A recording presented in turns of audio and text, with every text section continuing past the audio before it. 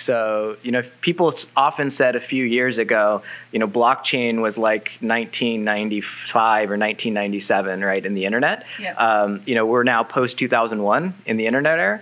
And so, I think the real companies that we know today that are mainstream society-affecting technology companies were built out of that era. Yes. And so I think a lot of the blockchain companies that are going to be materially impactful long-term businesses are being built right now. So I'm really bullish that you're going to see 2019 is a place where a lot of great companies are going to double down.